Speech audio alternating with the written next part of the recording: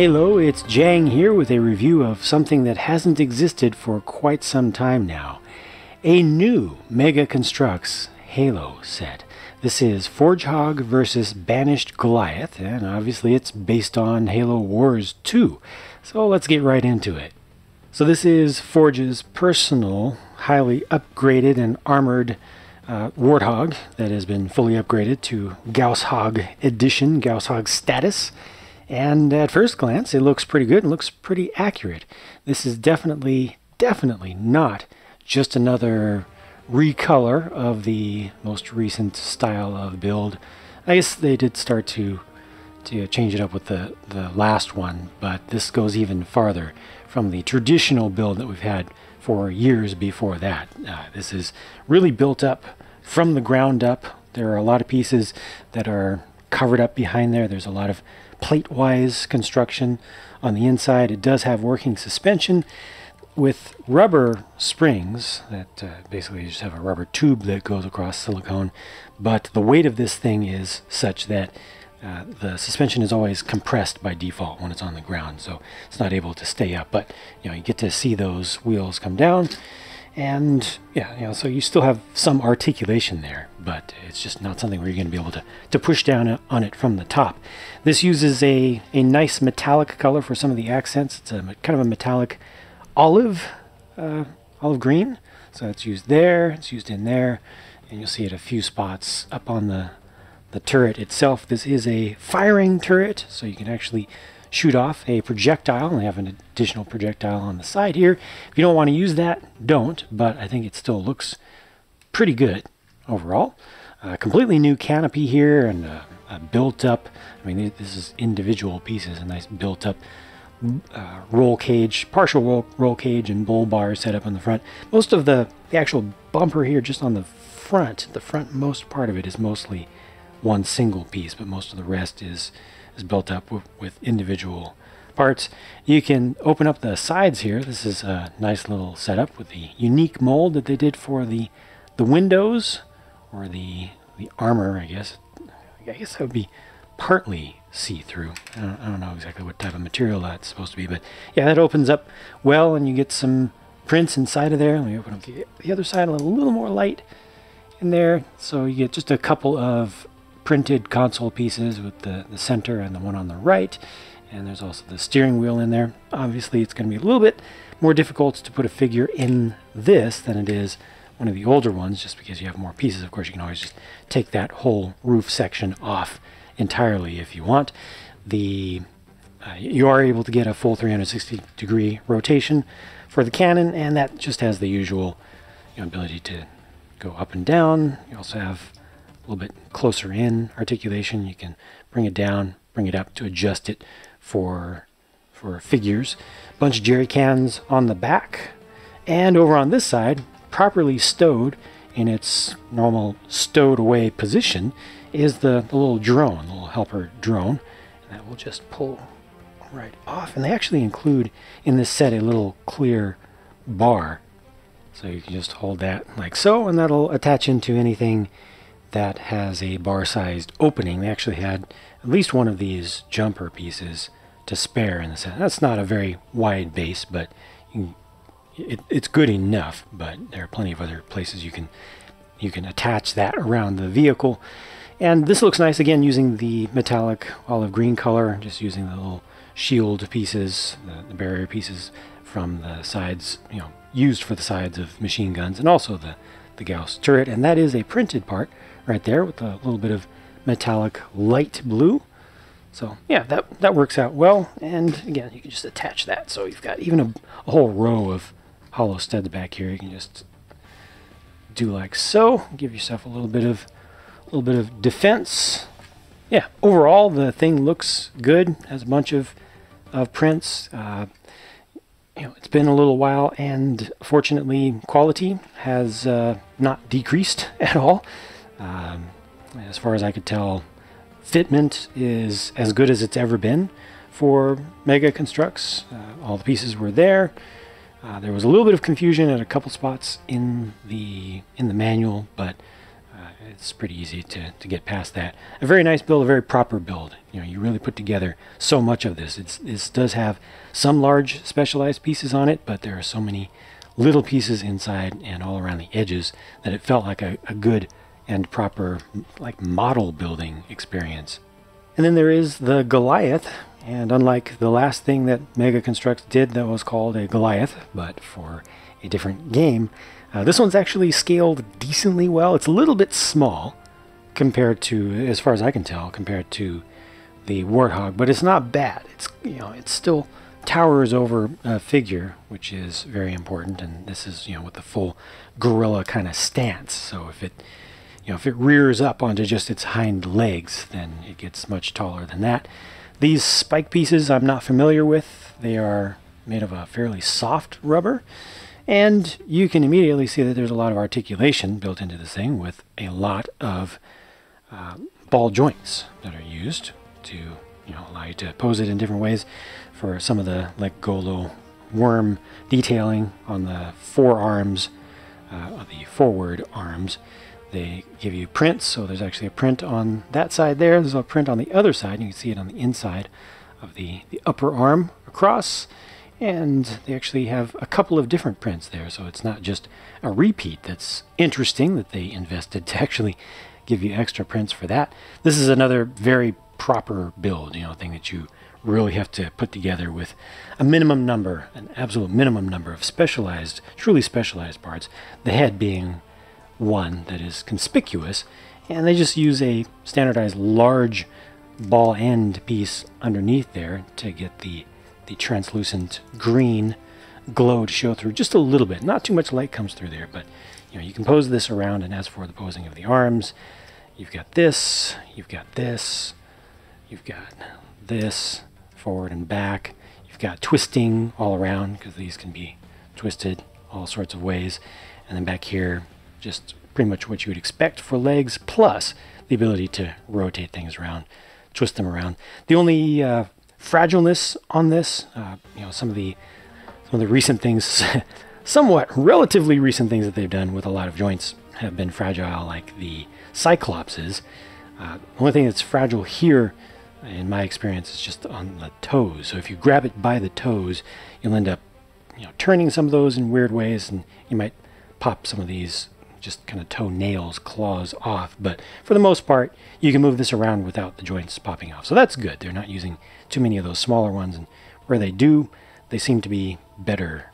I don't know if it's these specific pieces, but it works. So you can get this into a three-legged pose if you want to for some reason pretty easily, and you can get it into some poses that don't even make sense pretty easy. Let me get this onto three like this with just one arm up. See, pretty simple, and he's kind of reaching forward with that his right rear leg there to give it a little extra balance. That's good. That's good stuff. And I guess I want to do this also. Get it to rear up on just those hinds. Get ready to do a smash attack. Still be looking down. There we go. That works. That works as well. And look at how much building is done for the chest, which most of the time you don't even see. I mean, that's a lot of individual pieces, and they're stacked up pretty well. That was nice to see that all come together. Pretty good consistency in the silver there. You know, silver is one that is a little bit rough, especially with that high of a metallic silver where you have so many flakes in it. Oftentimes you have an issue with different marbling, but these are compatible enough, so I'm satisfied with this thing. Not my favorite unit from the game or anything, but an interesting one to be sure, and pretty well done as a build. The set includes one generic UNSC Marine, with his main accent color being my personal favorite Mega Construx color, and they even add a little bit of print on the shoulder on one side as well. It's got the SMG, and this one is looking pretty good to me. Certainly goes very well with the Forge figure. I'll show you in just a second. And yeah, this will make a very fine addition to my collection, if I may say so. This Forge dough. What are they doing? So prints on the shoulder armor pieces and on the chest. That's all good. Pretty good detail in there, but I guess the head sculpt is good. This one has a mistake with some extra paint spatters on the sides, but then the hair color and the facial hair design, nah. Does not look like Forge. Sorry, I'll take the previous one over this any day. You want it to get a little bit of scruffiness. I mean, the overall positions of where they placed the main concentrations of facial hair are correct for Halo Wars 2, but they needed to use a lighter color for that, and it needed to be more broad, less well defined, and everything. I don't know. It looks more like an old Klingon, an old school Klingon than Forge. Sorry, it's just not working for me with that head. It's just the head. Everything else is really good. Again, love that color with the marbling, with the kind of champagne gold color with a little bit of rust built into it, and it's against the kind of desaturated but speckled, slightly greenish color. It's all good except for the head, and specifically the paint on the head. Now the set came with this as well, which is interesting. Look at the quality of that piece right there. That's a good demonstration of where they're at now. So much better than where they used to be. Still could get better, but it's more than acceptable these days. But yeah, this is just basically a clip, a paper clip. It's something designed to be used just around your regular life. Basically, it's something to remind you about Mega Construx. Maybe kids will take it to school, use it to hold some papers together, get other kids to look at it and say, hey, Mega Construx does things other than just basic pieces. Well, that's cool. They also do this now. This is new to me. This is their version of a brick separator and brick, well, I guess part disassembly tool, which features the ability to grab something by the studs off the top, pry it off, and then pop it off as well. So this is just an additional piece that you just slot right in there. It's just 2 parts in total. Makes for a very interesting tool. So this fits into something. Sorry about the focus there. It fits into something like that, and once you pry it off, then you can just pop it off. That's cool. You get a bar piece over here for pushing bars out of holes, axle piece for pushing axles out.